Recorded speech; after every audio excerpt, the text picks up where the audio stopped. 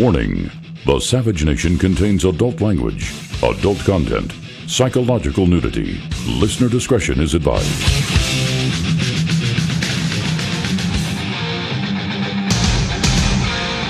And now, America's most exciting radio talk show, The Savage Nation, home of unprotected talk, borders, language, culture. And here he is, Michael Savage. The United States is a government of laws and separations of power, and when even if it's an individual district court judge who's making this determination, we've got to go through the process. Blue Monday, how are you, Blue Monday? Another Blue Monday. I got to work like a slave all day. Thanks, Fats. I appreciate Here it. come Tuesday. Give him a pork rib and I'll see him in the casino. Listen, I got to tell you something. Last night I was at dinner. I've been eating too much after the illness, starve a fever, feed a cold and all that. So I figured, all right, it's licensed to eat a lot after I was sick. And I ate a lot, drank a lot. I couldn't eat, though. I sat down at dinner with a friend, and the first thing I said was, I can't eat. The Islamic State is throwing gay men off roofs head first under the guise of Muslim Sharia law. I said, I can't sit here. I can't take it anymore. There are pictures of them being thrown off a building from Fox News, pictures. And you have to look at the pictures to understand what I'm saying to you. ISIS is throwing gay men off roofs in the areas that they capture, for example, in Mosul. And they make hundreds of innocent people watch this happen. The gay men are held by their feet and dropped head first. The Islamic State released a series of horrifying photos showing blindfolded men tossed head first off a building because ISIS claimed they were gay. Not one word from the gay lobby in America, not one word from the gay lobby in Europe, not one word from the United Nations, not one word from that lying, thieving, backstabbing, anti-American creature in the White House. I couldn't eat, so I decided to drink before I ate. Then I was able to eat a little bit. Women are being kidnapped and raped. 8-year-old girls are being kidnapped and sold as slaves and raped by these vermin throwback subhumans! Islamic State subhumans. Not one word from a women's group anywhere on earth. Is it any wonder it's a Blue Monday? I mean, you could sit idly by, but you're the type that sat idly by while the Jews were being gassed in the gas chambers. Oh, I know. Why, if they dare do that again, you do what? You do nothing. You would do nothing. You're exactly the good German. All of you are the good German. You've done nothing while this is going on. While this Holocaust occurs, you've done nothing. You've enabled Obama. You've enabled Obama, which is why this is happening. All of you liberals are guilty for these rapes and murders because you've enabled Obama. You've enabled a sorority that looks the other way, that is concerned with sexual harassment in the military as opposed to real rape, real kidnapping, and real murder. So it's a Blue Monday, all right. But you don't care because you're a good American. And good Americans don't care about such things. And secondly, what do you care about Iraq and gays? You're not Iraqi and you're not gay. So why should you care about that? Let them throw them off the roofs. Is that right? Is that what you want? Well, that's what America's become. Indifferent, numb, 8-second attention span. The attention span not of a goldfish but of a gnat. You have the attention span of a Drosophila fly. That's what you have. Have a nice Monday. Let's hear Blue Monday again, and I'll start the show on another note. Now that I got that out of my system, I can go on to the show. Blue Monday, how are you, Blue Monday? Got to work like a slave all day. Here come Tuesday.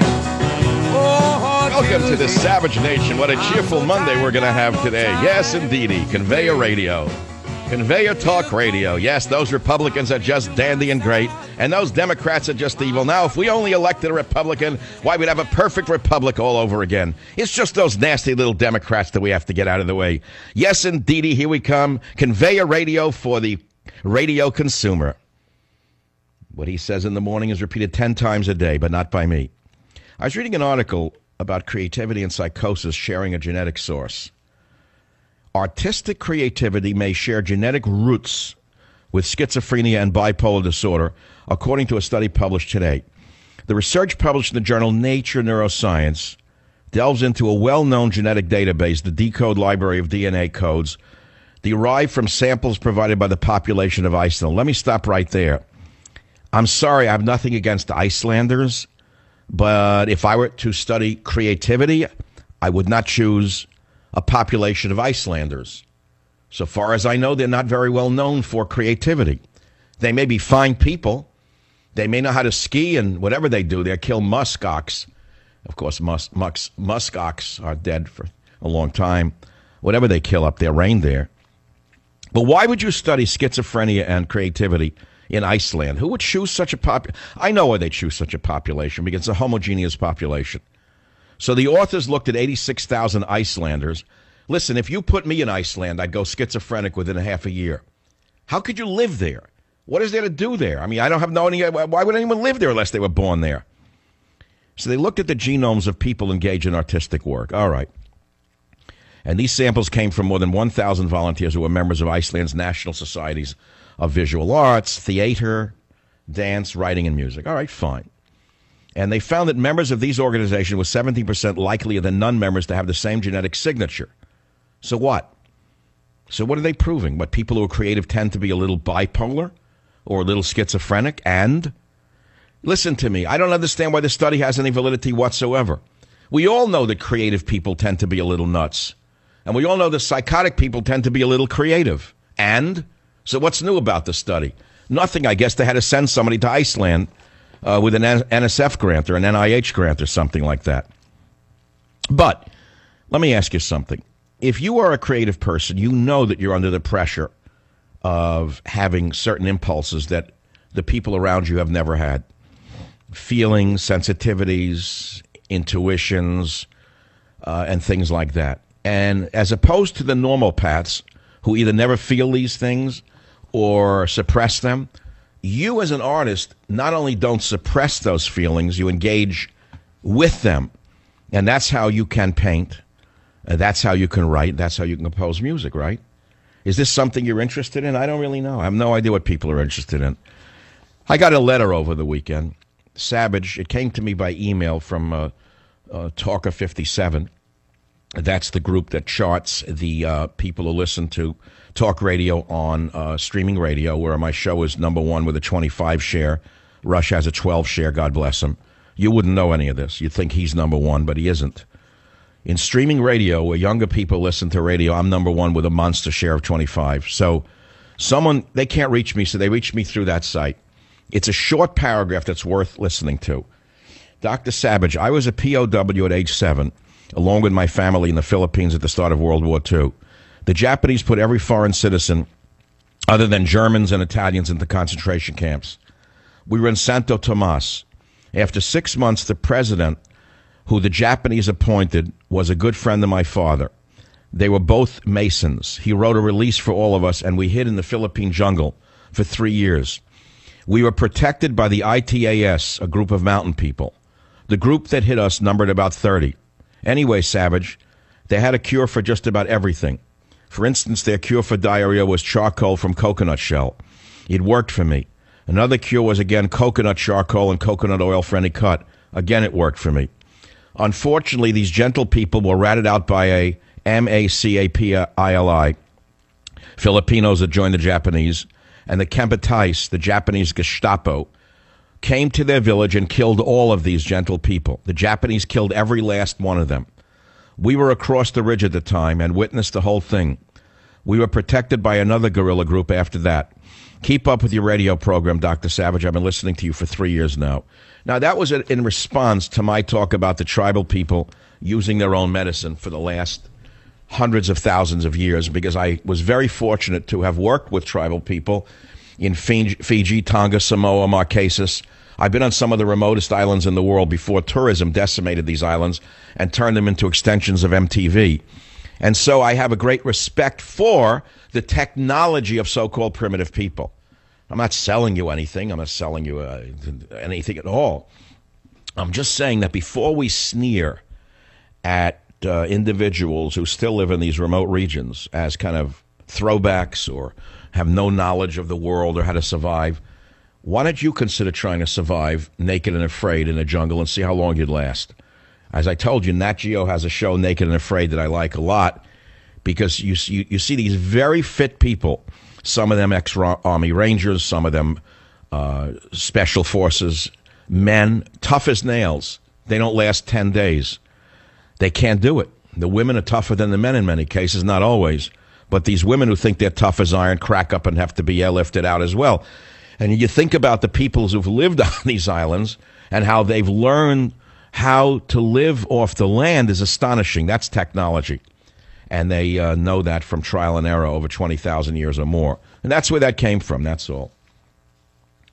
855-407-282. I'm not sure where I'm going to go today. I have some wonderful scholarship applications that I had intended to read. Remember, I'm running a contest which closed on March 31st. It's $100,000 to each of to 5 people will get $20,000 each. We had to screen 1,700 applications for an essay on what it means to be an American. And I'm going to read you one of them from a college student so that you have hope, so that you don't think that all of them are drug addicts, pot smokers, transition cases, or whatever. They're not all waiting to become a sex changer. Many of them love this country and are willing to fight and die for it, as you'll see soon when I return right here on the Savage Nation. Join the Savage Nation. Call now, 855-400-SAVAGE, 855-400-7282. Savage. Hey, our Savage Nation is sponsored by SwissAmerica.com, the only company I trust for wealth insurance, gold and silver. Call 800-BUYCOIN. Getting a headache. A migraine listening to this. Okay, welcome back to the Savage Nation. It's a Blue Monday. I don't know what's wrong today. It's horrible. As ISIS throws gays off roofs, gays say nothing in America. They're worried about homophobia in the workplace. As ISIS brutalizes, kidnaps, and rapes women and girls, a silence from feminists. All right, you don't care about that. Clinton donated $100,000 to New York Times Group the same year paper endorsed her. What's new about that? The New York Times is what? What has it ever been? Is anything but a publicity rag for the radical left? No. They take my book. Yeah, I'll make it personal. Countdown to Mecca. It beat 4 other books in sales for 2 weeks in a row, and they refused to list it as one of the top 15. What does that tell you? It tells you what you need to know. You're living in a concentration camp of ideas. You know, only the leftist ideas need apply. It's an interesting statement. I was reading over the weekend that liberalism is making a comeback in America, according to a survey of 1,000 adults. I love it, 1,000 adults. I don't know any conservative who has ever been approached by a pollster, nor would reply to a pollster. But anyway, 1,000 adults. Who are these adults? Where'd they meet them all? In a club? And they say that people are more accepting of liberal ideas now. They shift on this. Gay marriage, of course, is the number one thing. Day and night brainwashing. Day and night. Like Lenny Riefenstahl, around the clock, gay marriage, gay marriage, gay marriage, gay marriage, gay marriage, gay marriage, gay marriage, sex change, sex change, sex change, sex change, gay marriage, gay marriage. It's all that's on anyone's mind. It's all that's on their minds. They're psychotic. They're nuts. That's all they care about in a world that's going up in flames with people being raped and murdered and thrown off buildings? Yes, that's all they care about. Your toothbrush may be covered in poop. Let me get scatological. It's an interesting story, but since you're not interested in news today, I can sense it. Is everyone on vacation? It's the 8th of June, so the brats are in school, aren't they? Are they in school still? The Ritalin cases are not on vacation again? Every other day they're running in the streets. And wherever I go, 9 o'clock at night, they're sitting there with a coloring book next to me in a restaurant. I don't go out for fine dining to watch a child with a coloring book. I don't want to see him in there. They should ban them. I don't go to McDonald's with a coloring book. I just love the 60-year-old father with the ponytail, with the younger wife, indulging the child at the table next to me. I just love it. They give you a history lesson. You're sitting here trying to eat, and they ask him, so, Johnny, who was the 13th president of the United States? And the little parrot repeats it as he's coloring a picture of Zimbabwe or something. I can't stand it anymore. It's a country gone mad. Your toothbrush may be covered in poop. What's this nonsense? That got nothing better to do? Oh, toothbrushes in communal bathrooms. Well, what do you expect? You mean college students? Toothbrushes of resident students using a bathroom shared by at least 9 people 60% of the toothbrushes were contaminated with fecal matter, regardless of storage method. That's disgusting. That is really sickening. Brushers who have a bathroom to themselves are likely sticking tiny poop molecules into their own mouth. Oh, come on. That's insane. That is really insane. So what are you supposed to do about this?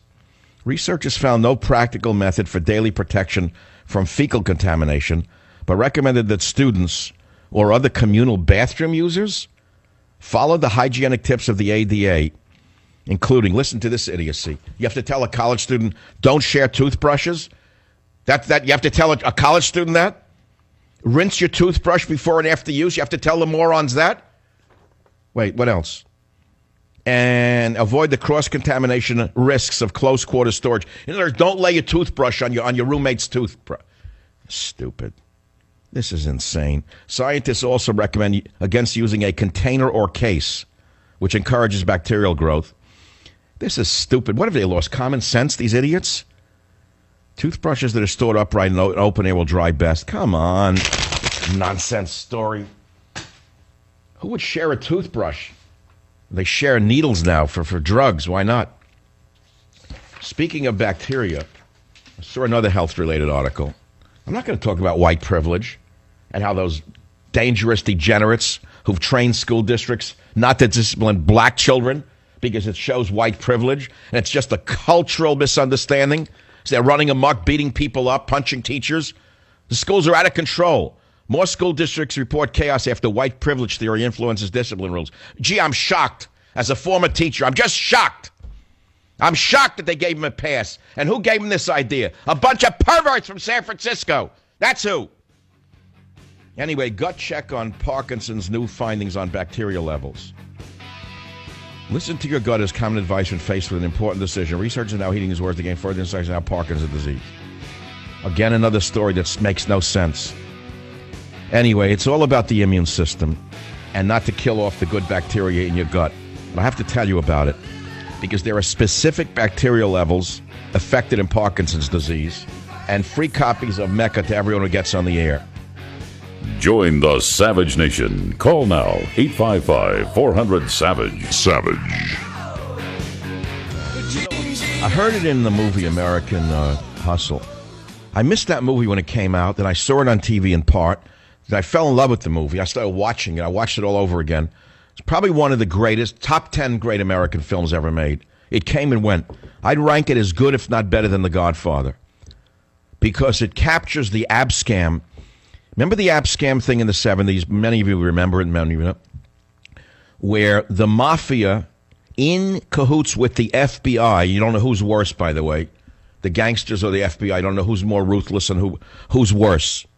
The FBI or the mafia set up congressmen to bring them down with bribes, and it was caught on tape. That movie is sort of about that, and one of the key players in it. I love that film, but the music was amazing, the music score. And that's why anyone who thinks they're going to make a movie, you know what I love to do is when I watch a movie, I watch the credits at the end, or I go on IMDb and you look at the full staff, right? It's like 100 people involved in picking music, 50 people involved in this, 80 people involved in that. That's why the production is so good. Yeah, I know. You got a camera now. You're a movie maker, right? You got an iPhone. I'll put it on the internet. It'll go viral. Go viral. You make 4 cents. Everyone's a filmmaker. That's why I never made a movie. There's either you're gonna do something really well, or don't do it at all. That's why I do radio and nothing else other than write books. That's it. I'm not a filmmaker. And people confuse themselves today because they think because they have an iPhone, they're a movie maker. Everyone's Cecil B. DeMille, and Coppola put together. Well, pick your favorite director. Speaking of creativity and psychosis, which we're going to talk about in a minute, I could ask you a loaded question like, creative people who are nuts. Who doesn't? But why do creative people think they have to act nuts? Some of the most creative people I ever met don't act nuts, by the way. And I was always shocked as a young man when I was trying to be something. When I met actually great artists and writers, which were occasionally, they were very straight looking. They generally dressed in a suit and tie. They didn't put their hair in a crazy way or, a nipple ring or whatever. They didn't have to put on an act. It's like the poseurs in the cafes in San Francisco. They're all waiting to be discovered. Don't you love that people are sitting in cafes with their laptops or whatever they're doing, writing away, and if you come in and talk, they look at you like you're disturbing them. They're working on something important, some poetry. They're still living at home and they're 30 years old. They don't have a job.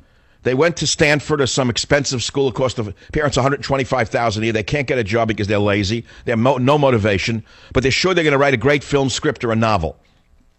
So instead of staying home and working hard, they go and do it in a cafe where everyone can watch them. And then they stare at you if you talk too loud near them, like you're disturbing them in a public cafe. Hemingway knew what they were called. They had a name for them, poseurs, P-O-S-E-U-R-S. It's a French word. It's never been a better word for most people in America today who've never created anything but think they can. Line 1, Nicholas, go ahead, please. What's your topic? Yes, hi. Well, regarding what you were talking about, creativity, I feel that it's not necessarily about a person who's overly emotional or intuitive. I feel it's more within the genetics of the person and the intelligence and intellect, along with the consciousness that one has that other people that don't have. Well, I don't think you're saying anything unique. This article was a study of creative people, and they said that creativity and psychosis share a common genetic source. You know, but They said they compared genetic and medical data from 86,000 Icelanders. They established a DNA signature which pointed to a doubled risk for schizophrenia and an increase of a third for bipolar disorder. But that's not unusual. I mean, most autistic people are edgy, right? What does that mean? I mean, what does it mean, edgy? The thing is to control the edgy, not to go with the edgy. See, here's the people. A lot of creative people ape the creative people. They make believe they're more creative than they are by acting out or aping what they think is a creative person. The thing is to marshal those creative urges and create something with it and control them. Don't you think that's the issue? Well, you know, that's a good point that you made. And, you know, not necessarily every study is a legitimate study as well. And, you know, they could purposely take, you know... All right, well, let's not start in with, now you're doing science all of a sudden. Not only are you a Picasso, but now you're already modifying the science study. Are you an artist yourself? Oh, yes, I am. You know, I mean, I'm not purposely making my life about being an artist, but... I mean, are you a productive artist? Do you make a living at it? No, I don't make a living out of it. I write songs. I try to... All right, you see, here's the problem. A lot of people are creative, but they're not good enough to make a living at it. Then they'll say, well, I haven't been discovered yet. That's often not true. That's very rare. And many people have a creative spark in them. In fact, most of us do, incidentally. But that doesn't mean you're an artist. Look at children. I've studied this my whole life. It's something that's I've been interested in since I'm a little kid, because I was always different. I always knew I was different. I didn't know how I was different, but I was different than the other boys. And believe me, I paid the price for it. My own father used to look at me and think that there was something wrong with me because I wasn't like the other kids. And I remember he really put an onus on me, a bad one. He said, you know, he'd look at me when I was 3, 4 years old, 5, when I could think, and he'd stare at my eyes. He never understood me because he knew they were very deep and they had a certain shine to them. And he was afraid of me. As a typical, let us say, I don't know how to put it without putting him down, an uneducated peasant from Europe with no education and no higher aspirations other than to make a buck and get through life. Truthfully, that's all it was. He was afraid of the child who was creative. And so he ridiculed me constantly, and he'd look at me and he'd say, I don't know. He says, look at you. He says, either you're going to be a genius or a madman. I said, well, that's very nice when you're 5 to hear that. Who would say that to a son? Would you ever say that to a child? You're going to either be a genius or a madman? And repeat it over and over again, unless you were trying to hurt the child. So I've had to overcome a lot of obstacles to achieve what I've achieved. And it took me a long time of analyzing what that statement meant to realize he didn't know what he was talking about. He was just trying to run me down because he was afraid of me and intimidated by my creativity and, frankly, the spark of life that was in me. But let's put him aside for a moment. It's a long time ago. He's dead a long time. May he rest in peace. I want to make a larger point that's not about me per se. Although everything's about me at the end of the day. That's all a talk radio is. It's all about us. It's a talk radio of all the mediums is one of personality. It's personality driven. Anyone could read news stories on the internet. Everyone can talk about news stories from the internet. All right, fine. Who can't do it themselves today?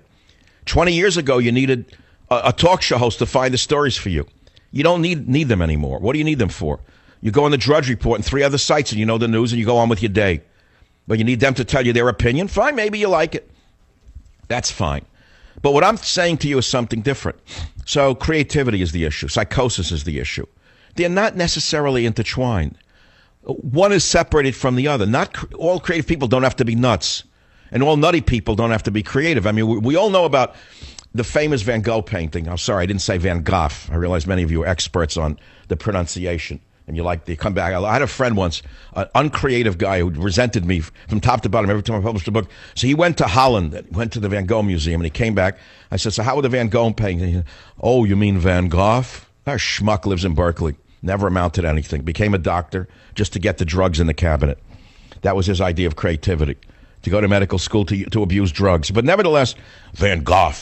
But we're all familiar with the Van Gogh paintings in the madhouse, right? He did go crazy, and okay, that's another story. Now, probably I could have saved him with a high dose of vitamin B1 and possibly, I don't know, magnesium. I probably could have stopped him from the schizophrenic meltdown. There's no question in my mind that a high dose of thiamine, niacin, folic acid, magnesium could have stopped the meltdown. But okay, they didn't know anything about that then. I have learned through my life that when I get to the edge of my own psyche, when I can't take it anymore, do you ever get there? What do? You run, you work out, right? Everyone has their way of coping, right, Robert? Doesn't everyone listening to this show as a human being reach those points? I doubt that there's a so-called ordinary person out there who doesn't reach that point in their own mind. It doesn't matter whether you're a soldier, sailor, artist. It doesn't matter what you are. Everybody has limits to their capacity to deal with conflict, pain, loss. So how you cope with it is very interesting. And artists generally cope by creating. You understand that? Now, some artists will actually feed that feeling of they're going to snap. They'll feed it with drugs. They'll feed it in the old days with alcohol. You know, it used to be popular for writers to be drunks. Remember that? In the 30s and 40s, they used to joke about being alcoholics. And they would drink themselves silly, thinking that they're creative more. Who knows, whatever. I doubt very much. If you look at what you write or paint when you're drunk, what does it look like? Garbage. It requires great control to do anything right. It's like driving a race car. You know, you wouldn't want to drive a race car drunk or high, would you? So why would you want to drive a paintbrush when you're stoned? Nevertheless, you know, I'm not going to say different strokes for different folks because I'm a strong believer in discipline in art. And I think that only discipline creates great art.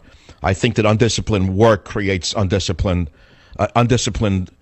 minds create undisciplined work, and I'm not a real fan of the gibberish that comes out of most people's mouths or what they write or what they paint. So that's my belief. I'm more of a classicist when it comes to art.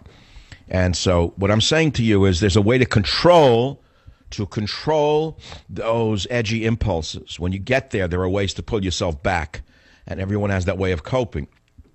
You can run around the block in 3 minutes. You can do 10 push-ups. You can simply go outside and breathe the air for 10 minutes. You can take a large dose of B vitamins. I mean, there's a lot of things you can do to stop that edginess. The problem is most of us have been taught to take drugs, whether they be, I can't name them, they're sedatives, and you become a drug addict. That doesn't help your creativity. So I think this is a great a topic, and I'm glad that some of you got interested in it. But this issue of creativity and psychosis sharing a genetic source is kind of silly in a way. I mean, what have they really found in the genome? They look at the genomes of people engaged in artistic work, and they say that there's a DNA signature that's in common, and it shows a doubled risk for schizophrenia and an increase of a third for bipolar disorder. Now, you know, these are very sensitive issues for most of you. I know schizophrenia does exist, but bipolar disorder is not as common as it is said to be, in my opinion. It used to be known as manic depression. Then they changed it to bipolar. And a lot of people use it as an excuse to get disability benefits, to get away with virtual murder at work, to get special privileges in school. You know, oh, my daughter's bipolar. Well, no, she's probably just a troublemaker. You know, and so you want everyone to cater to you because you come up with an illness. And many of you get offended when I say things like this, but it's my belief system that the diagnosis of many conditions, physical and mental, in our society have been overdone. And they're overdone for a number of reasons, because there's a lot of benefits that go along with the overdiagnosis of certain disorders. I didn't say all, nor did I say that all mental situations or conditions are invented. I didn't say that, so don't misquote me.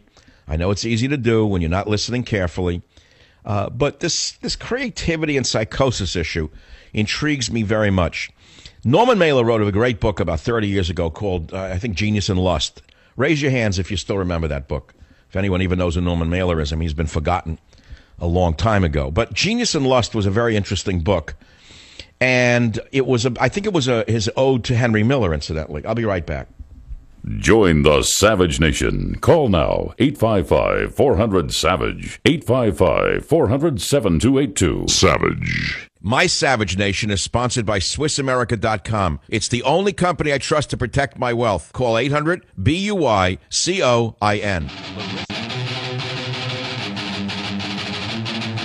I love this topic, creativity and schizophrenia or mental illness, however you want to put it. I mean, that's not the head of the article, but it was creativity and psychosis share a genetic source. Okay, fine, but that could trigger a whole discussion. And it'll lead us all down to the dopamine connection between schizophrenia and creativity. We'll talk about dopamine because according to the National Institute of Mental Health, about 2.5 million American adults have some form of schizophrenia. And that's a disorder which affects perception of reality. That's real.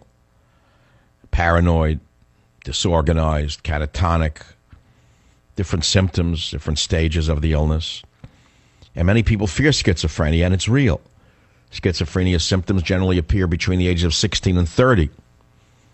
And they can include auditory hallucinations in which people hear voices in their heads, and unrealistic beliefs, such as the possession of superpowers, right? How many of you have that?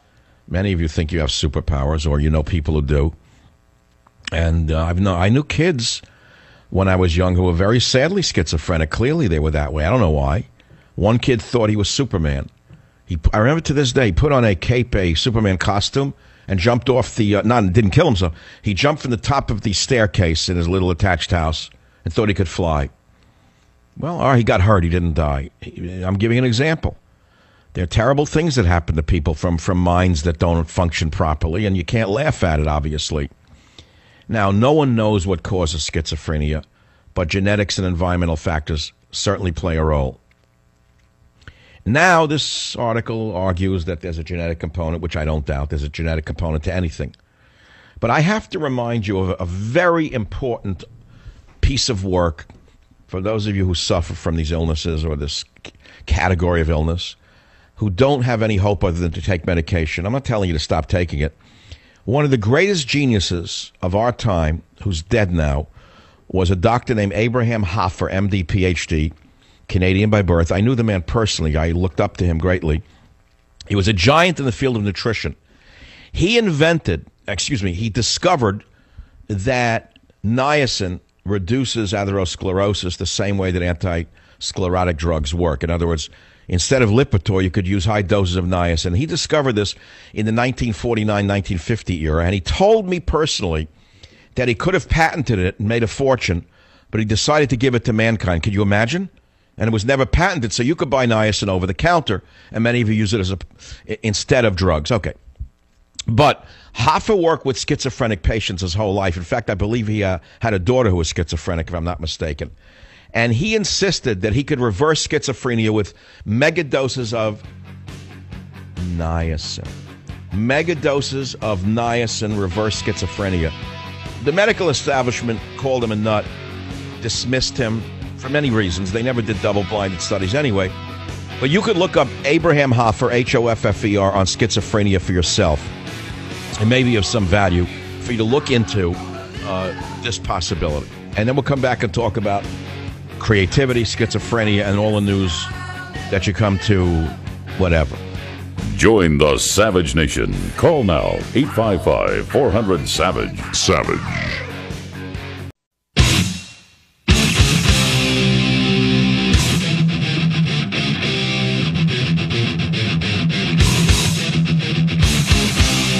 Warning. The Savage Nation contains adult language.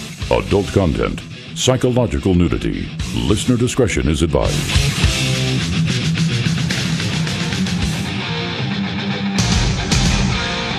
And now, America's most exciting radio talk show, The Savage Nation, home of unprotected talk, borders, language, culture.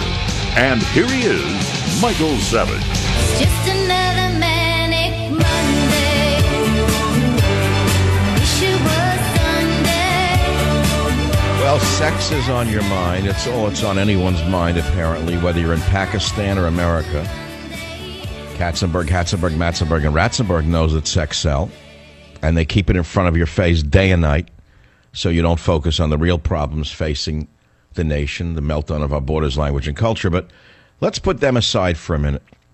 We're talking about schizophrenia, genius, that kind of thing. Is there a relationship between creativity and psychosis? Well, a new study says there's a common genetic source. And so what does that tell us? We know that to be creative, you have to think differently from everyone else. And we know that carriers of genetic factors that predispose to schizophrenia also can predispose to creativity. And I think the challenge for any artist or any creative person is to not go off the rails, in other words, while creating. But there are other effects, other outside elements that affect whether we go off the rails or can create, okay? And we can look at sex itself. How old should a person be as having their first sex? See, that's a big question. What is the age of consent right now? What should it be? Ruth Bader Ginsburg, one of the most evil, demented people in the history of the U.S. Supreme Court, a woman who has cursed America for all these years on the Supreme Court, a woman who was never qualified to be on the Supreme Court, a woman who had previously been the chief counsel for the ACLU, one of the most dangerous organizations the world has ever seen. It has done more damage to America than ISIS. The ACLU has done more damage to America than ISIS. She was the chief counsel, and she's been on the Supreme Court for many years now, put there by Republicans, incidentally. The same Republicans who rubber-stamped Ruth Bader Ginsburg rubber-stamped Loretta Lynch as Attorney General. The very same character players, incidentally. So why is she being talked about by me? Because she wants the age of consent, the last I checked, lowered to 14 years of age. Well, that's pretty amazing. Everyone knows that younger than a certain age is very harmful to the child. Very harmful. And we live in a society where if a young person has not had sex with another person by a certain age, they consider themselves, well, something's wrong. So there are movies like A 40-Year-Old Virgin, things like that. And you laugh at people who don't have sex. And so a study was done on this very issue of timing of first sex has far-reaching relationship effects. Research looking at how the timing of sexual initiation in adolescence impacts adult romantic ties finds that having sex later may lead to better relationships. Later, not earlier, as Ruth Bader Ginsburg would imply. It says the timing of sexual initiation in adolescence influences romantic outcomes, such as whether people get married or live with their partners, how many romantic partners they've had, and whether they're satisfied with their relationship later in adulthood. It's an interesting study. So they classify those having an early sexual relationship as younger than 15, an on-time one as 15 to 19, or a late one older than 19 as first experience with sexual intercourse. And they published it in Psychological Science. And as expected, later timing of first sexual experience was associated with higher educational attainment and higher household income in adulthood when compared with the early and on-time groups. Individuals who had a later first sexual experience were also less likely to be married, and they had fewer romantic partners in adulthood. I don't know what this means, actually. I think half these studies make no sense. But I think it's an interesting point of departure for a discussion, which is what age of consent should there be in the United States of America? The fanatics at the ACLU want it lowered to 14 or 12 or whatever. Maybe 10 will be the new norm. Maybe in a few more years after Bruce Jenner, it'll be 5. We don't know how sick the society can get. It's melting down faster than Chernobyl did. Let's talk about these topics, would you please? The phone number is 855-407-2882. We might have a day of no Obama. We might have an Obama-free day. We have the devil's sound from Europe, like he attacked the judge who blocked his amnesty.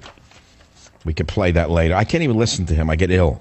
I have to reach for my niacin when I hear him talk now, and my magnesium aspartate in order to keep from melting down. I hear the devil's voice. I have to reach for both substances. And I have to light a match, make sure some sulfur goes into my nostrils every time he speaks. Let me take some of the calls. There's some great callers out there. KSFO Online, line 7. Go ahead, you're on the Savage Nation. Yeah, hello, Dr. Savage. I agree with you on the correlation between creativity and mental illness in general. That would include delusions as well as just shifts away from reality. But I also think there's a correlation between very high IQ, a positive correlation, and mental illness also. Absolutely, there is. And people with super high IQs have to be very careful where they tread mentally. That's what I was getting at. Right. Because I have a theory for that, a hypothesis. When you have a very high IQ, your imagination is expanded. And if you're not careful, your imagination can overwhelm you, and you mix reality with what could be, or what could be imagined, and the line blurs between what actually is and what you think it can be and what you can create. Absolutely. So let's make this very political. I have posited that Obama is mentally ill. I have said he is deranged in his assessment of what the reality is of the world in which he lives and the expectations he has as to how far he can push the world. Would you agree with me? What motivates this man to think he can override the people, the courts, and reality itself? What's his motivation? I think he's sociopathic. He's a clinical study in sociopathology, and that would also he's also mental. That is a mental illness, but I think he has severe delusions of who he actually is and what his powers are. Right. Now, where did he get that? Where did President Obama derive this delusional reality that he lives in? I'll tell you where, from my point of view. Here is a kid, let's not forget he was biracial in Hawaii. And let's not forget that the skids were greased for him from early on. Everything was done for him. He never worked a day in his life. He went to a very expensive high school in Hawaii, Punahou, at full scholarship, paid for by some very wealthy liberals who were cultivating him from early on to become what he has become. This child was handpicked. It's almost like a movie that I saw many years ago about a child who's handpicked to become a leader. And in so doing, he thinks that he actually is as smart as they told him he is.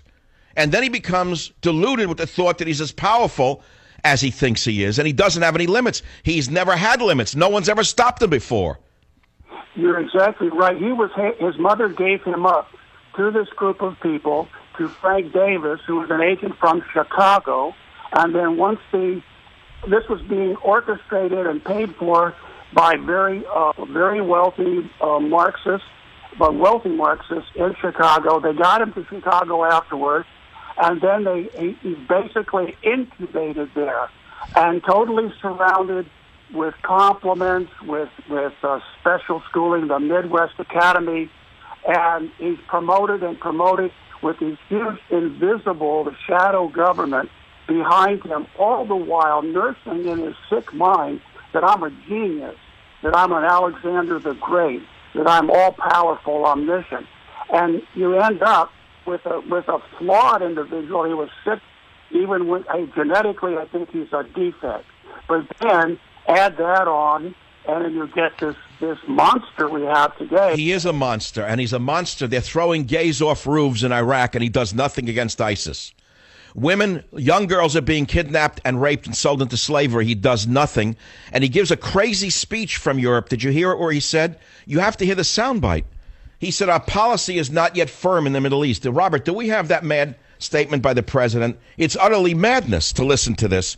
And here we go. Clip 10. You got to hear this one. Listen to this. When a finalized plan is presented to me by the Pentagon, then I will share it with the American people. It's not, we don't yet have a complete strategy because it requires commitments on the part of the Iraqis as well about how recruitment takes place, how that training takes place. Can you imagine the leader of the most powerful military on earth saying he doesn't have a strategy in the Middle East and he's waiting on the Iraqi military? Can you imagine? I want you to think about what he just said. We know that he got to Bavaria and drank a beer at 11 in the morning local time.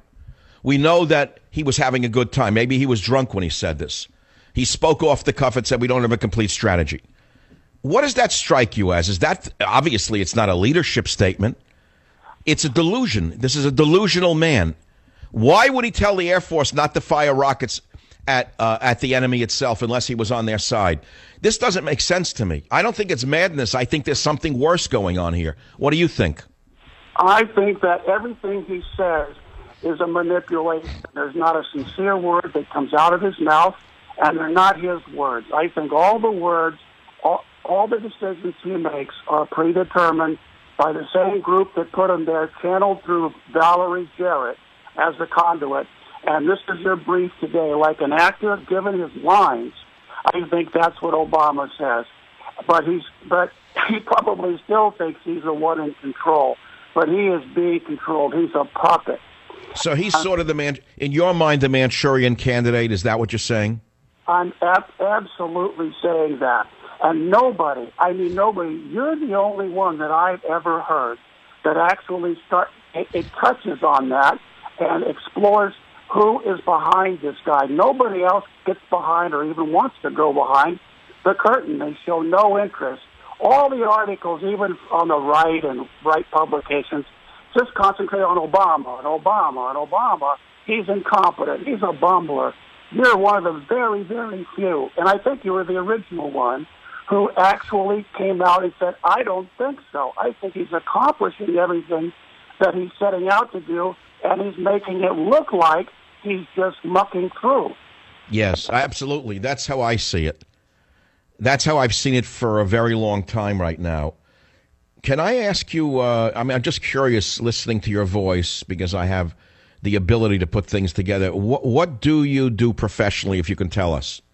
I retired as a mechanical engineer. So you know how things work. You know how things work. In other words, how parts go together. It has to work. I am only interested in what works and what's real. Everything else is aesthetic. It's I love engineers. They're very, very different people from the type I know. Look, this was a great conversation, a great spin-off from the point of origin of creativity and psychosis sharing a genetic source. And I segued it to Obama, who I think is, yes, by design, doing everything he was told to do before he was handpicked by the shadowy group that picked him, and is right now shadowy picking the next president of the United States. They've already got that one picked. It's all lined up. We can pretty much tell you who the shadowy group is. You don't have to be a genius to put those people together. We know that one of them is George Soros, who is going to spend, he said, $9 million to sue states that have voting rights acts, meaning that prevent illegal aliens from voting, prevent people from double and triple voting, preventing people who shouldn't vote from voting.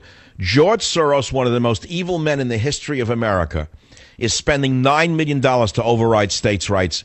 My friend, I'm glad that we talked, and I'm giving you a novel written for you called Countdown to Mecca, a special gift for your retirement and for Father's Day. I'll be right back. Join the Savage Nation. Call now, 855-400-SAVAGE, 855-400-7282. Savage. My Savage Nation is sponsored by SwissAmerica.com, the only company I trust to protect my wealth with gold and silver. Call 800-BUICOIN. The word that's used an awful lot, used as a noun, an adjective, used in medicine. Oh, he's insane. Oh, you're insane. But it's used almost in a fun way today, but true insanity is nothing to be laughed at. It's a horrible place to be, as you know, if you've been sick or if you've had people in your family who are mentally ill. It's not a laughing matter. And so it's a great topic for our times because I think that the whole society is insane. Personally, I sit here and I watch a mentally ill society. The entire society is insane. Do I have to say Bruce Jenner again? They are lauding this man like he is a hero. Someone sent me a picture over the weekend. I thought it was going up on my website. It's from a military friend. And it shows 4 Iraqi vets, one of them covered in blood after a firefight. And they're holding this guy up. They're just dirty and full of blood with their weapons hanging from their shoulders. And it said, we're on our way to celebrate Bruce Jenner's heroism. Yeah, I mean, there's a difference between a real hero and this insanity that we're talking about, promulgated by the psychosis called liberalism. Liberalism is a mental disorder.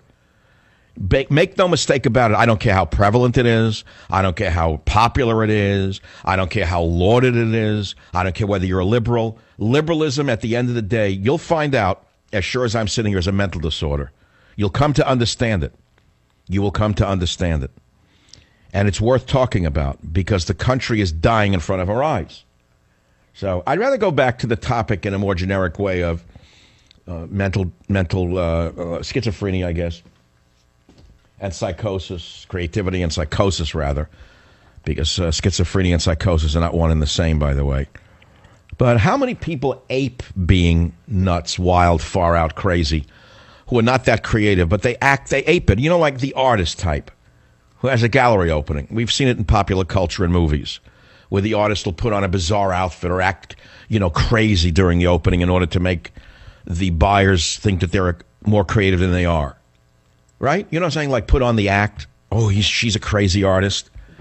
Well, okay, that's one way to go about selling your stuff, but there's another way, which is to not even be at the opening and let your agents, let your crazy agents sell the paintings, for example. Or show up in a Brooks Brothers suit and be a total normopath and act like a royal. Curtsy. You don't have to drink and be stupid in order to sell a painting. Let the art sell itself. But everything is an act. You take a look at the talentless Lady Gaga. Talentless, ugly woman, but she's a great performer. Join the Savage Nation. Call now, 855-400-SAVAGE, 855-400-7282. Savage. All right, turn off the schmaltz.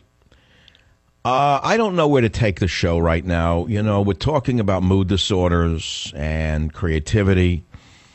I don't want to go into the political, but it certainly affects our politicians. I will stand by my allegation that a goodly percentage of our so-called leaders are insane. They're on medication as sure as I'm sitting. It's what explains their behavior. It explains their lack of afference. It explains their unwillingness to know what they're doing, to accept that they're violating the will of the people. I've also called for drug testing all members of Congress on a monthly basis. If you work for a corporation, you have to pee in a cup. It's true. It's a fact.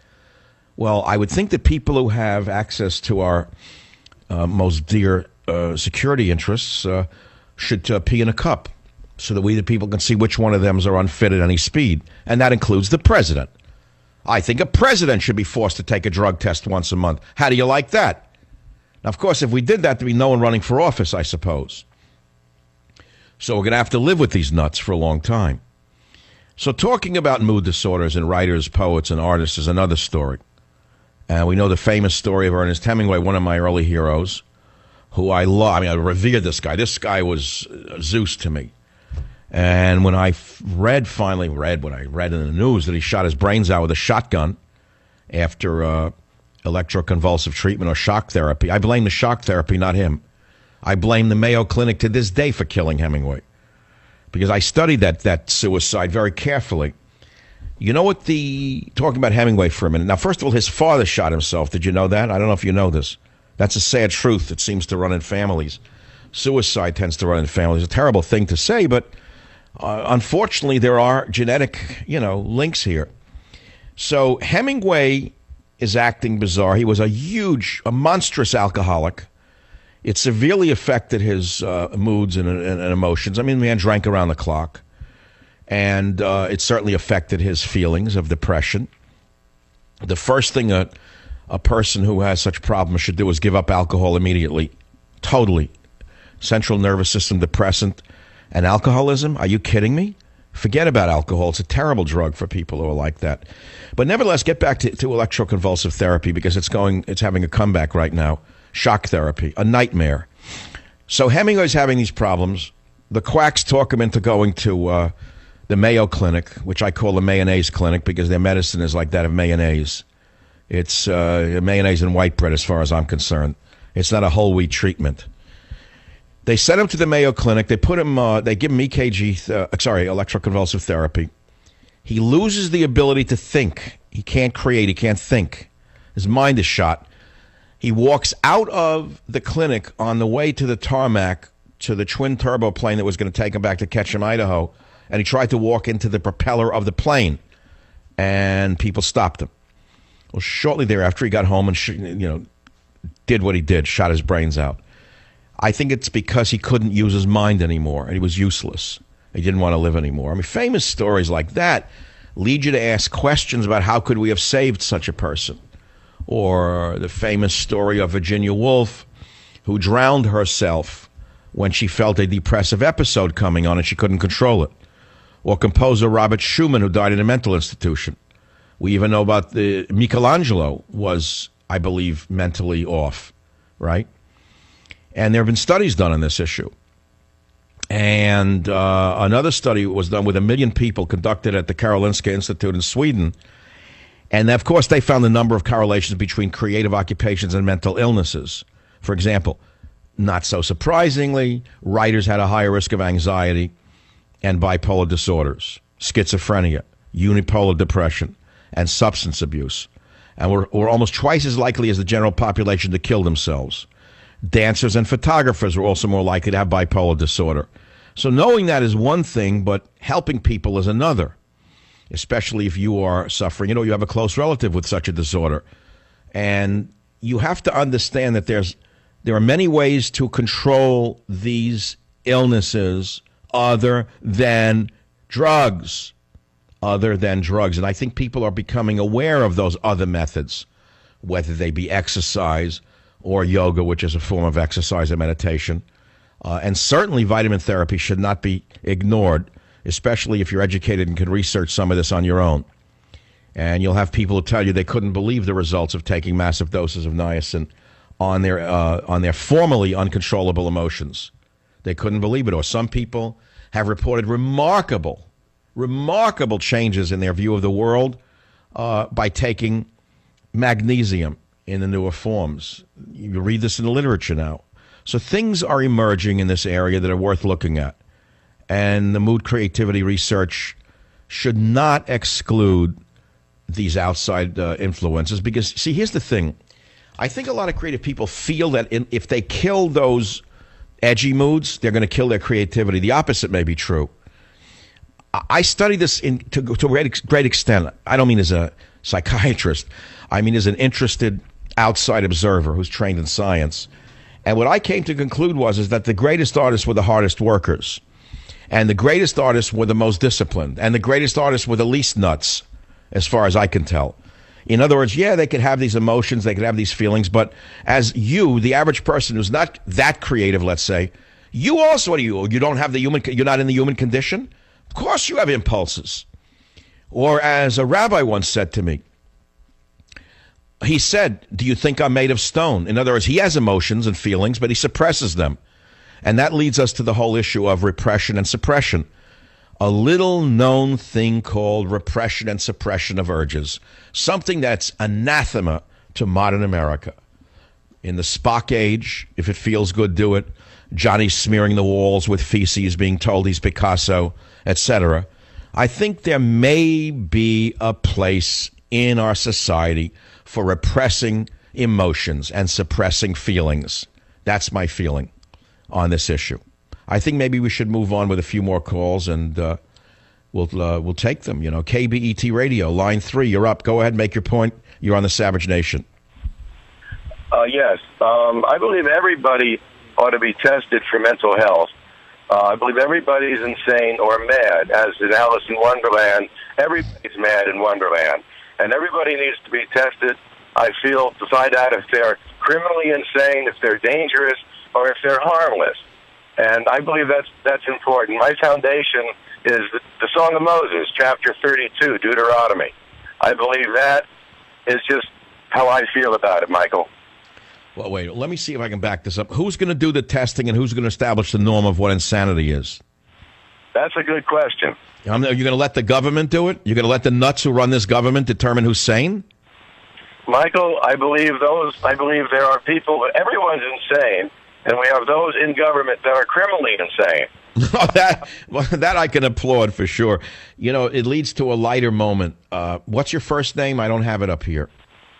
My given name is Ronald. I'm an actor in the union. My union name is Roland. Well, Ronald or Roland, I remember my father laughing when he would read the newspaper when I was a kid, and one of the things he read was, I think it was in the New York Daily News. I was a little kid, and he laughed. He chuckled. I said, "What are you laughing at, Dad?" He said, a psychiatrist just said that 95% of the people who live in Manhattan are neurotic or have some kind of mental illness. And he laughed. He said, "I would think it's closer to 100%, given what he's seen in Manhattan at those days." So what you're saying is everyone's nuts. Yes, on one side or the other. Are they dangerously nuts or are they harmlessly nuts? Well, we've touched on it with the president. I think he's a dangerous nut. His actions seem to prove that. And I would say that Congress, I would say Boehner and McConnell are very dangerous men. They have no idea what they're doing, or do they know what they're doing? Of course they know what they're doing. They're paid stooges of the structure that put him in power, that wants everything that the New World Order demands done now before Obama leaves office. They are dying with fear that a true Republican conservative might actually take the office. They're terrified that all of their hard work to establish America as one broken egg in the New World Order omelet will be undone unless it's taken care of in the next few months. You got a point, honestly. Thomas Jefferson said the same thing, and they don't listen to him. They're not going to listen to me either. All right, my friend, I'm sending you a copy of Countdown to Mecca for schizos and non-schizos alike. Let's go to line 9, WMAL in Washington, on the issue of mental illness. Go ahead, please. You're on the Savage Nation. Good evening, Dr. Savage. At the age of 49, because of procrastination due to fear, which is, I feel, fear for some people is a mental illness. I know it is for me. I'm not sure what it's connected to, what type of psychosis, what. As a result of just a situation in my past, which is kind of a checkered past situation, nothing I did, but at a young age I was placed in an institution, and would like to add to what you said, there are other answers besides drugs and institutionalization. Absolutely. And before you go, what have you found in your life that controls these let's say, these fears you have? Is there anything other than drugs? Well, I can tell you right now that I've had my experiences with illicit drugs.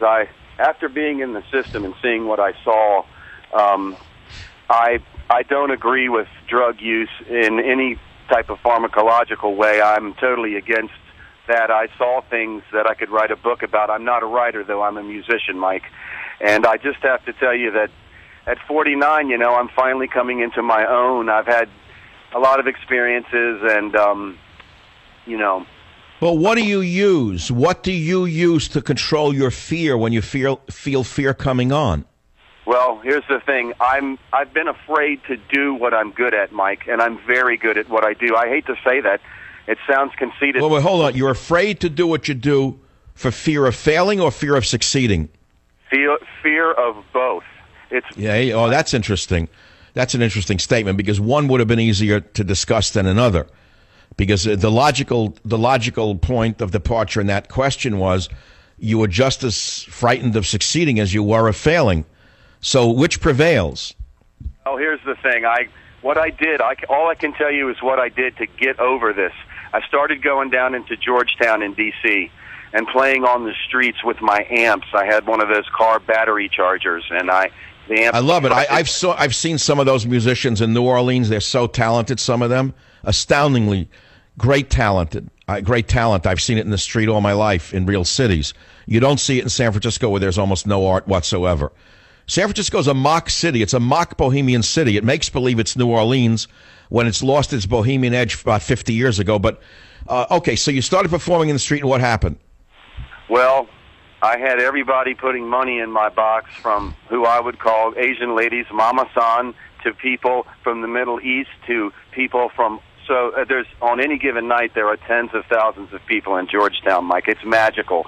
And when I had, police go by and give me thumbs up I'm trying not to crack up, but I want you to know it's tears. What are you saying? You're saying that the love from the people gave you the courage to continue? Yes, they felt what I consider. And what you're saying is your ability to touch humanity through your music in the street gave you a new love for humanity and help allay your fear, right? Yes, sir. And I've worked very hard. And you're right. You get nowhere without the work, but you've got to have the natural talent, too.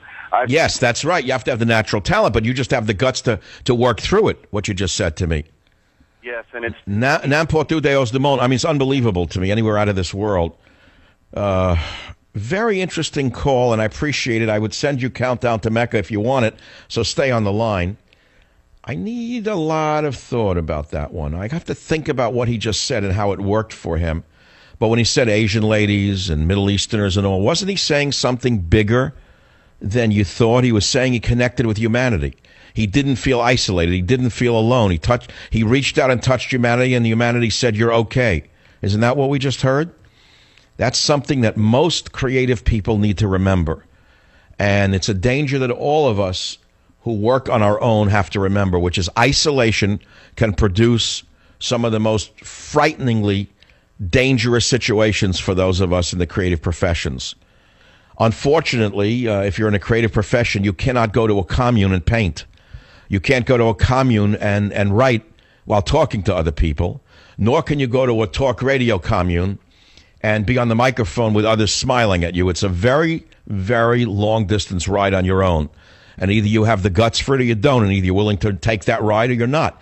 But I don't think it's limited to these professions. I mean, a pilot who flies a plane across the country alone, what's he doing? You think of Antoine de Saint-Exupéry and his writings and things like that. So many professions are conducted alone, and people have to learn not to be afraid of their own thoughts. That's a whole different story. I'll be right back. Join the Savage Nation. Call now, 855-400-SAVAGE, 855-400-7282. Savage. Your Savage Nation is sponsored by SwissAmerica.com. It's the only company I trust for tangible assets, gold and silver. Call 800-BUI-COIN. We'll have to soothe you out right now. This second hour is coming to an end. I got so many things I want to say. And, you know, I started this topic quite by chance. And as usual, we've got some of the most interesting calls in the world. And someone sent this by email. We're talking about psychological testing of Congress. Someone wrote this: how about pre-employment psychological testing for Congress, similar to that in which many high-level executives must participate, not to mention law enforcement from patrol to administration and even firefighters in many cities? Lawmakers don't need to go through testing, only cops. Do you understand what we're saying here? It's an amazing story. It's long overdue that our Congress was not only forced to pee in a cup to see what drugs they're on, but to go through pre-employment psychological testing, because many of their actions are the actions of insane people. Who would leave a border open in a time of international terror but an insane Congress? Who but an insane president would tell us that all immigrants come here to work and they're all so wonderful? Take a look at what happened in Finland when they stopped Muslim immigration. Their crime went down over 50%. Rapes, murders, robbery. This is in liberal Finland. They slammed the door on Muslim immigrants. Check it out. See if I'm making it up. Join the Savage Nation. Call now, 855-400-SAVAGE, 855-400-7282. Savage.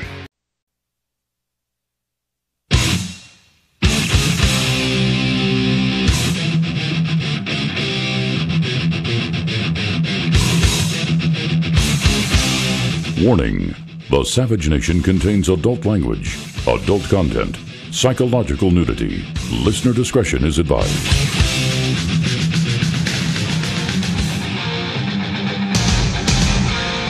And now, America's most exciting radio talk show, The Savage Nation, home of unprotected talk, borders, language, culture. And here he is, Michael Savage. You listen to these great songs, whether they are of the past or the present, the great lyrics, and you say, how do people come up with such lyrics? How in the world can they be so creative to have images like this, a horse with no name? And although no one was there were many sounds. And where do they get this from? Well, that's the artist for you. That's the whole point about being an artist, is they see things and hear things, smell things, sense things that the rest of us don't see, hear, smell, or taste. Now, at a certain point, those sensations can overwhelm the individual, and they become overwhelmed by them, and they become mentally unstable. And that's what we're talking about, the tortured artist, the universal nature of the tortured artist, psychosis and creativity. And do you need to be nuts, in other words, to be creative? The answer is, of course not. And Huxley, I think, wrote it. It was Aldous Huxley, one of my great heroes, another one of the great heroes of my life. I think it was his book where I have it right here. I swear to God, I think I have it in my hand in a minute. It was on his mescaline trips, which I've never used, by the way. I hate psychedelic drugs. I hate them with a passion. I think they're the most dangerous thing that were ever introduced to Western society. Yeah, maybe they work in primitive cultures. They have no place in a technological society because they will drive you mad. Here, The Doors of Perception in Heaven and Hell by Aldous Huxley, a little paperback I've had for years. And I think that in one of his essays, I believe it was Aldous Huxley, I could be mistaken, who wrote, people have always asked about creativity and madness. And are all creative people mad? And he said, I believe he said, that creative people create in spite of their madness, not because of it. Creative people are creative in spite of their neurosis, not because of the neurosis. It was one of the most liberating statements I ever read when I was younger, because when you're younger, you don't know anything. This is the beauty of age, is that you know a lot of things because you've had a chance to live through them and see others and analyze and such. But many young people have the false assumption through their peers that in order to be creative, and they must be edgy, and they keep pushing themselves to be more edgy and more edgy and more edgy, and often they drive themselves crazy and don't produce very much. And they should remember that one statement, which is that creative people don't create because of these feelings, but in spite of them. And once you recognize what that means, it'll give you the power to still feel those things and create in spite of them and not let them rule you. I thought that was great. I forget who wrote it. It was probably Huxley. But I thought I would share that with my audience because I don't know how we got into this anyway, but this is the kind of topic I like the best. This is where I'm at my best, incidentally. If you notice the slight shift in my show over the last few days, it's more Michael Savage than it is, let's say it's more of me than it's ever been for a long time. When I began in radio, it wasn't all politics. It never was. Many days it would be just simply what was on my mind with a little news. Then as time wore on, it became almost all news and nothing else, and it became boring for me, horribly boring. And I think that's what's going on in the media right now. I cannot simply do the news. You want the news, you go to the Drudge Report or a few other sites, that's the end of it. What do you need me for, to read the headlines? You can read them yourself in about 3 minutes. I went to dinner with a friend over the weekend who was I would say still a very liberal lawyer. I grew up with him in college, and he lives near me, and we don't talk to each other for a number of reasons. We don't hate each other. We have nothing in common, so I thought. But we got back together as time went on. We're both older, and as I say, you don't make new old friends. He knew my parents when they were alive. I knew his parents when they were alive. To me, that's worth something. So we go to dinner, and he says, Michael, tell your audience that I was duped by Obama. as a liberal. He said, please tell them I was duped by Obama. So I looked at him and I said, and what, you're going to be duped by Hillary now? He said, oh, no, she's horrible. She's disgusting. She's toxic. I thought that was an interesting statement. I think a lot of people are changing right now, politically and in many other ways. Society is going through an evolution right now.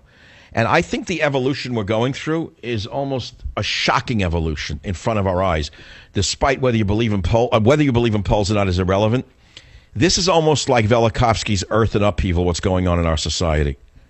It's almost on the level of Worlds in Collision, what's going on in our society right now. Forget the reasons. It doesn't matter why. It doesn't matter. The why and how of it doesn't matter.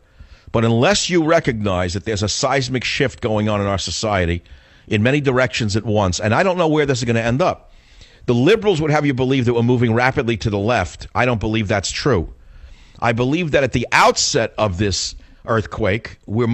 People are moving in that direction. Gay marriage and this and that, obsession with this Bruce moron like he's the God Almighty and a great hero. It's sickening. Now, Man with No Penis is going to be on the Learning Channel. TLC used to be the Learning Channel. Now it's the Liberal Channel, TLC. How's a Learning Channel, Man with No Penis? I'm giving an example of madness. But I don't think that the earthquake is necessarily going to end up with a new earth that's more liberal. I think it's going to end up with a new earth that's more conservative, incidentally. Because once people come to understand what this extreme acceptance or tolerance has led to, which most adults see, they're going to come to understand how dangerous the world is that they've created through their tolerance or acceptance. And I've been trying to preach this for years. You think I'm a mean guy? You think I don't know what it is to be, let us say, a liberal? I was a liberal when I was young. I didn't know any better. And then when I got bitten by it, in many different ways, I slowly evolved to be who I am many years ago. And people say, well, you're a phony. What do you mean I'm a phony? People don't evolve? I mean, if you're still the same at 50 that you were at 20, what does that make you? It makes you an idiot. I mean, you're frozen. You haven't evolved. What are you? You're an unevolved child. Everyone evolves if they're flexible and their minds are open. But if you don't evolve and you want to ape a 20-year-old when you're 60, then I pity you. That's all. That's how I look at things. That's my worldview. So this whole topic of creativity and psychosis has provoked a lot of discussion of the kind of discussion I like, and I think it's the third show in a series that I've done, and it's all after my bout with the flu. I've noticed this change in myself since I had this virus did something to me.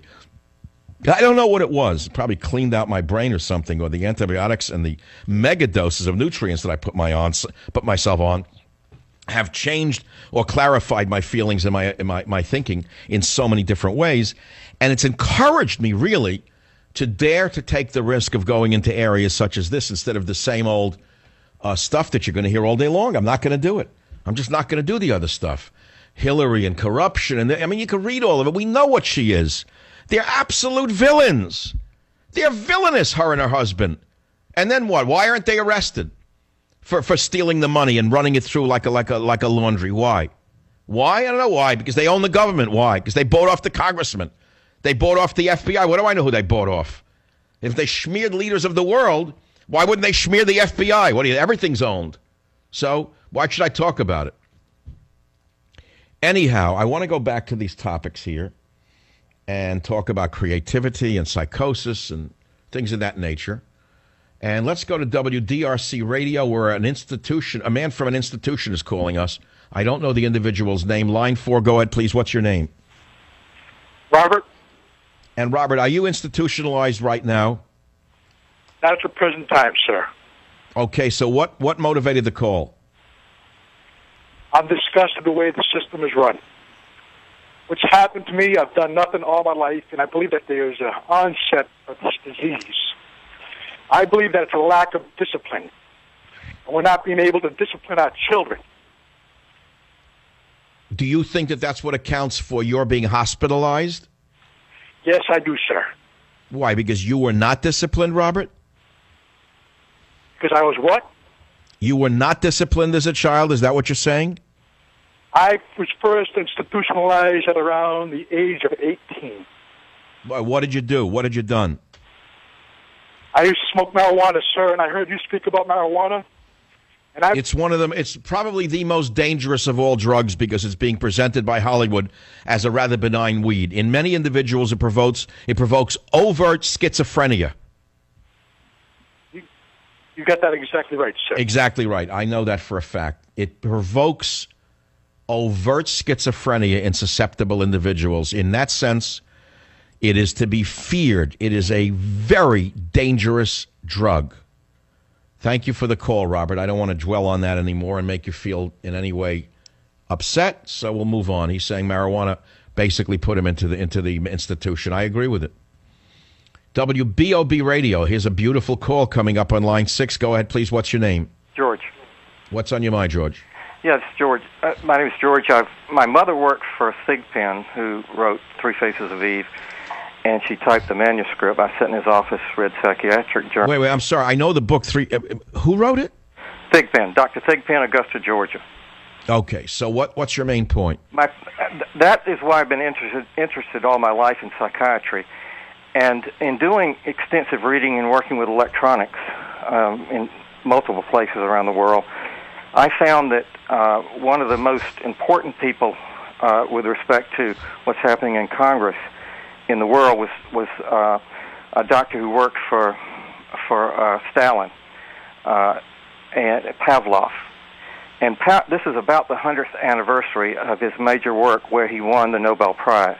You're talking about the Pavlov that we all know in terms of the Pavlovian reaction? Yes. And most people know that. But that's been going on for thousands of years where people have given treats to dogs and then they react more in the way that you want them to react. But he also found that certain frequencies, like shock therapy, can induce all kinds of psychiatric problems. And after he found that some frequencies at extremely low power would help kill pathogens in the body and help people. And we're in a situation here... Well, slow down. You're giving a lot of information. Yeah. For example, magnetism is used in treating illnesses, and there's current evidence that magnetism does work in some cases. It's not all crazy stuff. I get it. I lived in Egypt, and they have resonance rooms there along the Nile, and Malta also has resonance rooms. Those are good frequencies. Some of your major composers of 300 or 400 years ago, Beethoven and others, knew about some of these frequencies. And Pavlov kind of knew about these frequencies, and he did extensive work before the Soviets took over Russia and after. And he told Stalin, stop killing people. I can control them. You don't have to kill them. He's the only person in the world that went up against Stalin, and Stalin said, okay, you'll live. Your work is too important. I know where you're going here. Are you saying that the government is controlling individuals with frequencies now? I put in the computers overseas that do it. I'm not arguing with you. I'm listening. Are you suggesting that there are sound waves being generated in this country to control the population? Yes, and they come in different forms. They can be iPods, smart meters, radio waves. The most effective are quantum wave, where you vibrate neutrinos. Neutrinos come at us from all different parts of the universe, and you can vibrate them, and that type of waveform moves extremely fast. The Chinese are getting into researching it now. The Russians sold this technology to the Iranians. Okay, wait, this is great stuff. We could talk for hours on this. So let's say we have an individual who senses that this is true. What can they do to block these waves? Well, it's pretty hard to block the quantum waves. The other waves can be blocked. You can not spend so much time on an iPod. Force your city, county to get rid of the smart meters and go to a better type of meter that has better frequencies on it. Don't spend so much time on computers. Just don't overload yourself with the radiological. I'm in front of a screen 18 hours a day lately, from morning till night, then to television. So, but I'm going to give you an example. I love being near the water, whether it be San Francisco Bay or on the water, next to the water. I find, doesn't water absorb many of these waves? Absolutely. Water will absorb the waves and different other substances, and there is treatment, and it's been highly controversial, and people like Dingell and others in Congress have worked to try to keep that medical equipment out of the United States. About 20,000 doctors worldwide have that equipment, which undoes the damage, and I have one. I grandfathered in. I'm a chemical engineer with a minor in pharmacy, kind of a pre-med degree. And I picked up some extremely nasty stuff over in the Middle East. As you remember, Caligula, Alexander, Caesar, and Muhammad all had seizures. And they had seizures. Let's pause right here because I'm fascinated in listening to you.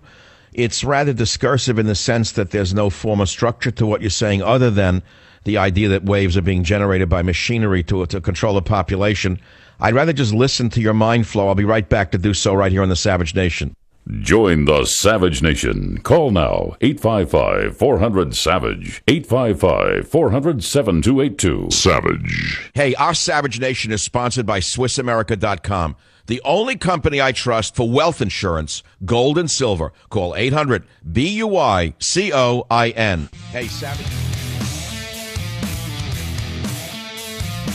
All right, this is a great conversation. Let's go back, caller on line 6 from BOB Radio, I believe in Jacksonville, Florida. He is suggesting that some insanity on the planet is controlled by waves, in some cases waves generated by governments. WBOB Radio, go ahead, please. So what were you saying, sir? Yes, Michael. And it's not all waves that are out there, and it's not intentional on everybody's part who has radio stations or they have some type of electronic equipment, but specifically based on Pavlov's technology and people who came after him, there are specific ways that can create paranoia. Manchurian Candidates, and there are 2 movies about Manchurian Candidates.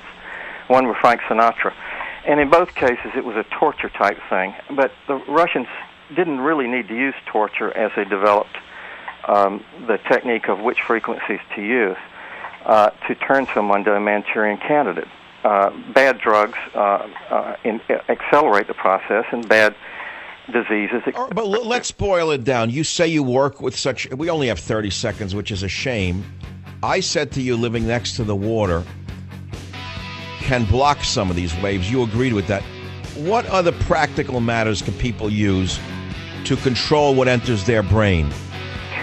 Just reduce the amount of radiological waves coming in their house, in their brain, and take a break, get away from it for a while. In other words, don't listen to talk radio, in other words. I mean, I'm affecting their brain waves with my voice, am I not? Join the Savage Nation. Call now, 855-400-SAVAGE. Savage.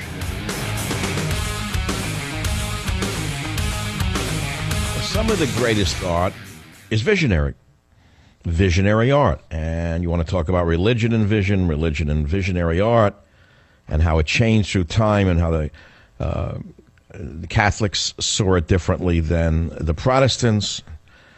And you may not understand this, and people may find this shocking.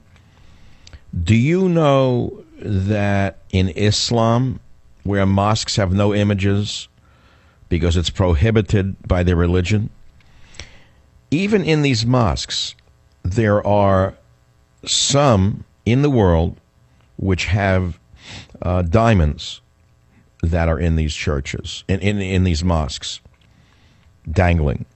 These ornaments are amongst the very few vision-inducing devices permitted in Islam. As I said, mosques have no images. But sometimes in the Near East, the austerity of the mosque is sometimes mitigated by the transporting glitter of Rococo crystal.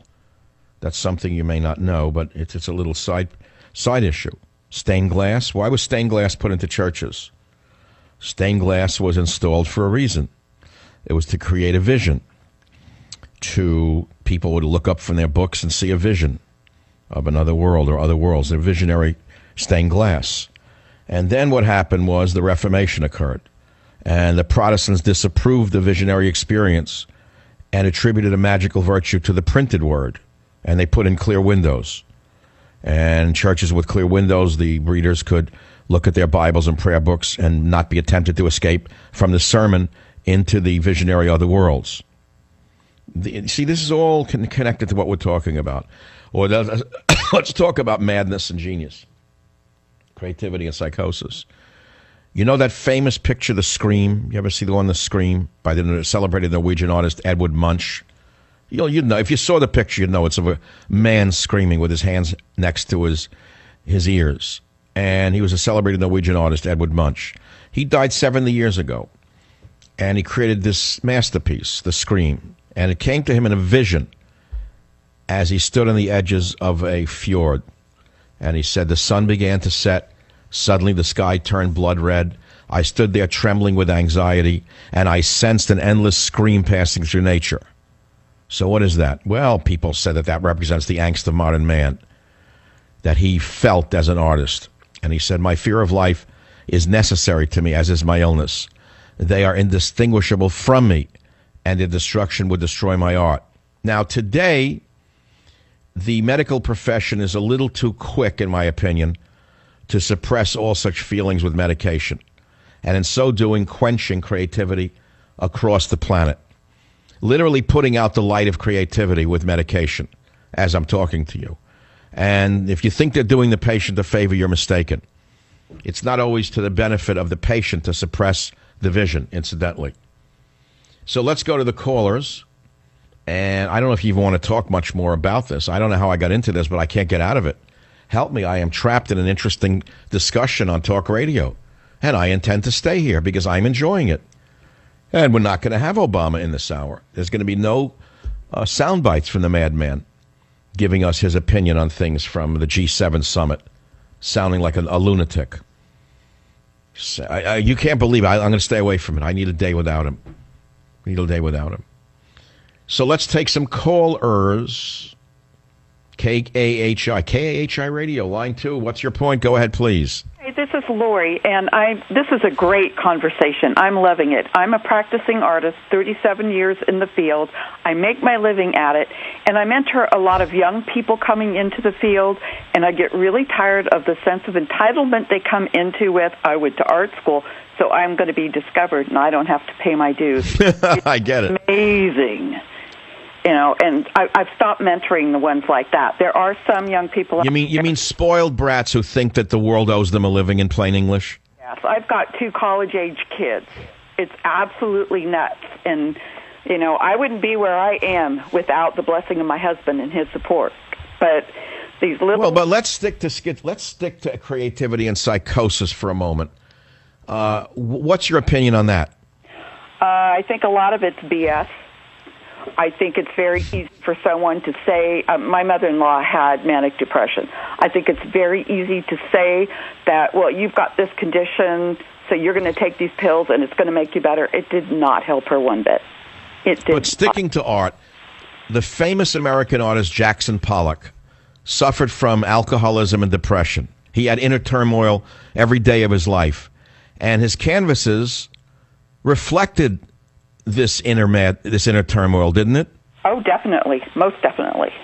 Right. So in other words, what I'm saying is if he were alive today and he went to a shrink in Manhattan, the shrink would have put him on an antidepressive and would have suppressed his madness, so to speak, his turmoil, and he wouldn't have made the great Jackson Pollock paintings that we know. I agree with you on that. I do agree with you on that. Yes. Okay, so what's the bottom line of this discussion? Is the world a better place because of Jackson Pollock's paintings? Or should this poor man have had his suffering diminished through medication? I don't think the medication helps the suffering, so that's kind of a moot point in my... Very good. I love your answer. Yes, if it was a magic bullet that necessarily cured the suffering, I don't think we would be having this discussion. But there have been too many suicides on these medications for me to believe that they're as useful as the medical pharmaceutical establishment would have us believe they are. Oh, I agree. They don't make patients. They make money. They don't care. Well, my artist friend, I'm sending you my novel, Countdown to Mecca. I realize it's not as good as Hemingway, but I would say that the descriptions in my novel of San Francisco are as good as any ever written in any novel that I've ever read, and I've read a lot of novels. And I really don't need a newspaper to tell me what I know to be a fact myself. My descriptions of the bay and the streets and, as background for what goes on in this city of ours are as good as any ever written, and I'm very proud of that. And I like the clown and I like the hooker. By the way, did anyone ever see the Humphrey Bogart movie, Dark Passage? Raise your hand if you know what I'm talking. If you're a film noir lover, as I am. Do you remember the 1947 movie with Humphrey Bogart and Laura Bacall? I think it was for her first starring role. She was 22 years old.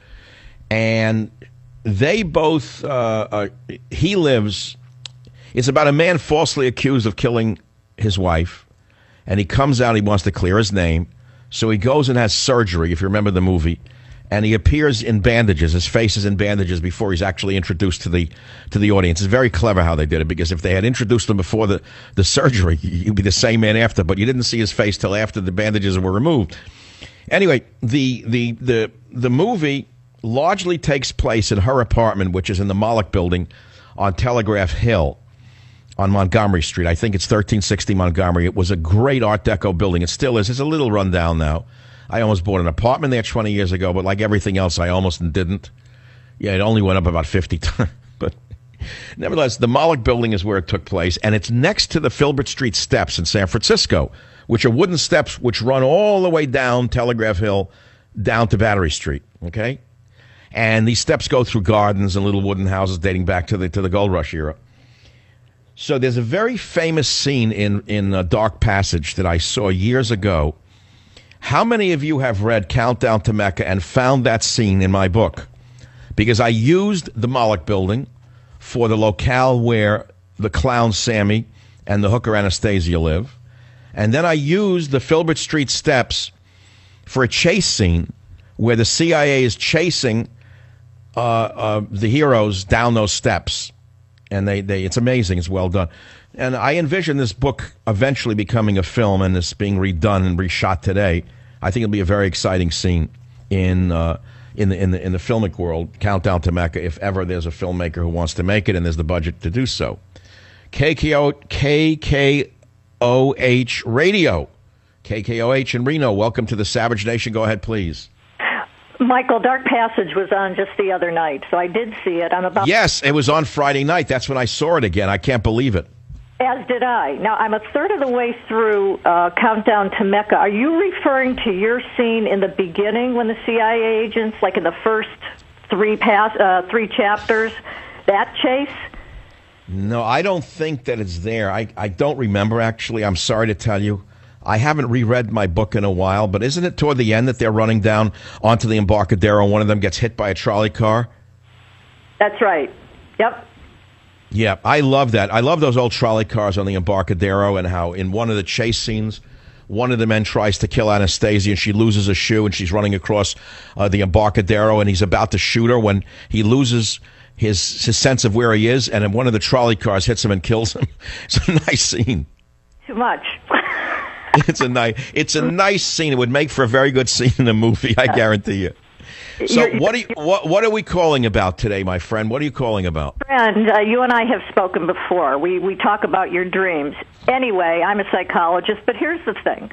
Oh, you're the famous radio psychologist who interprets the white owl for me in other dreams. Well, no, I'm not the white owl one. I'm the other one. I talked to you about your children, et cetera, but this was quite a while ago. So there are a few of us out here.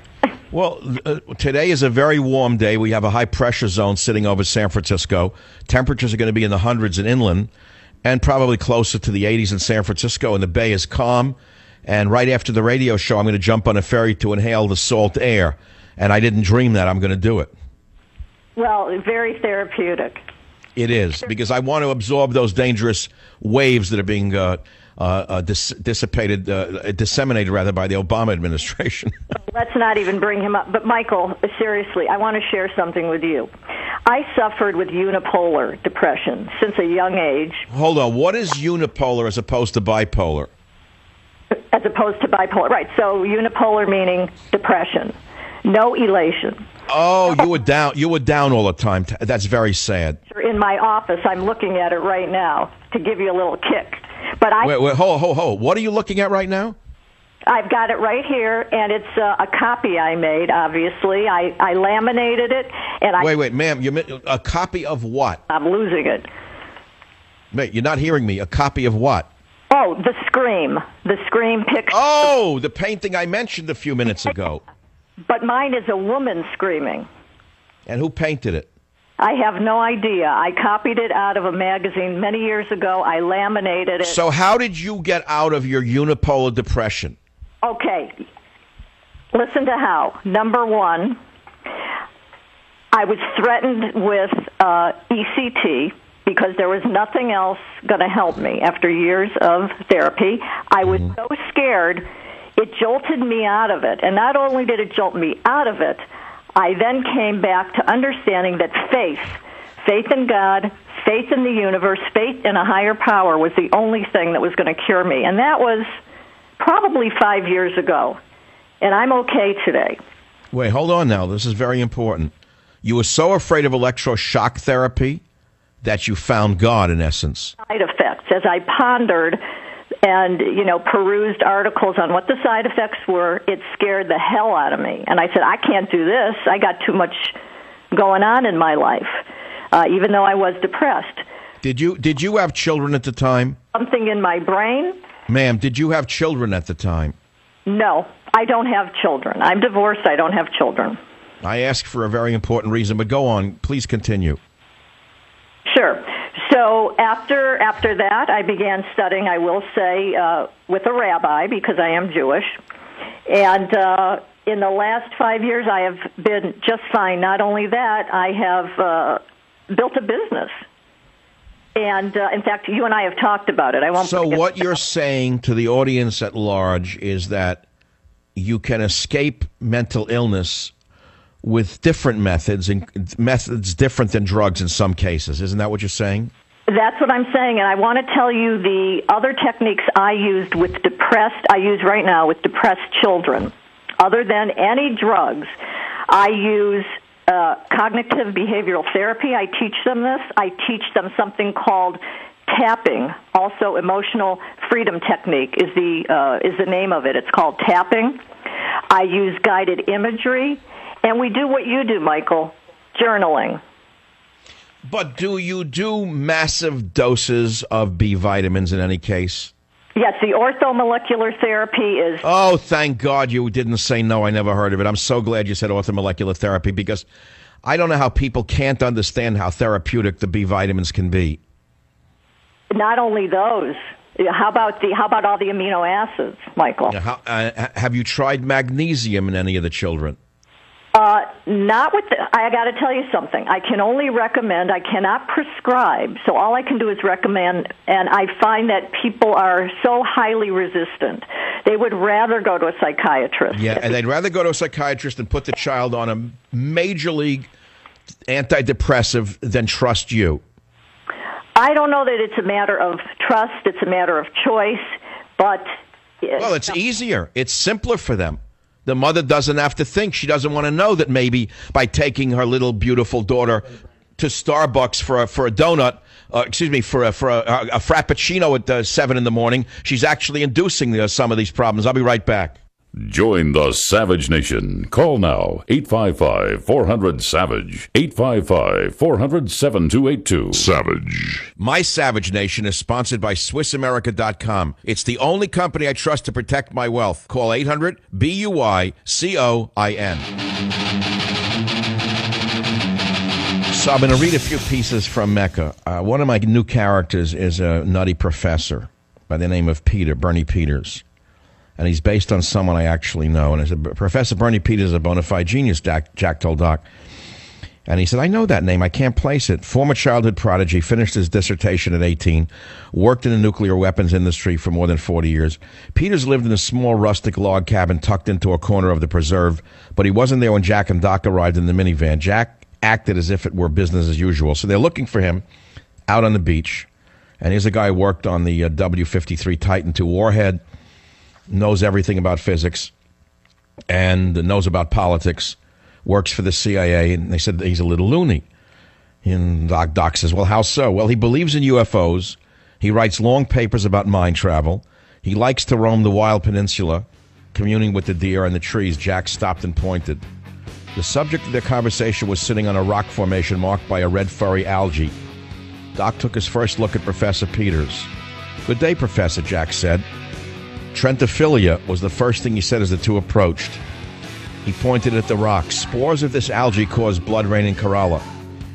That's in Countdown to Mecca. In case you don't know what I'm capable of, read it.